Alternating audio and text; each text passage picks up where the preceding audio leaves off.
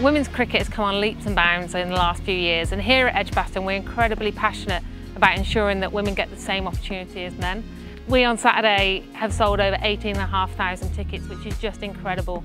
And also we're showcasing a 9-strong ground staff team from across other sports, showing how good they are at their role. And I'm really excited for them to deliver a fantastic international wicket and inspire young girls, because that's what we're all here for.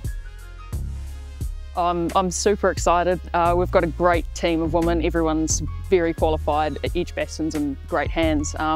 I'm a huge fan of women's sport, and even though I'm not English or Australian, I'm just really excited to get a good game ahead, and I think we've prepared a really good pitch. 98% of the industry is men, and from the inside I can't really see a reason why. Everyone in the industry has been hugely welcoming.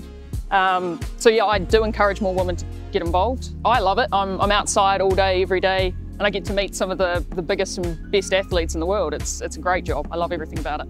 Like you say, the women's game is growing exponentially, and to see I guess the backroom jobs kind of catching up, I guess, with that is really special. And I think it just furthers that idea of, you know, young girls, young boys having strong female role models in kind of all aspects of cricket. The Lionesses showed anything, if you can see it, you can be it, right? And that's what we're trying to achieve. Is there are so many roles in front of the camera, behind the camera, on the turf, in the kitchens, in admin that women can do, and we want to showcase that, and we want to celebrate it as well.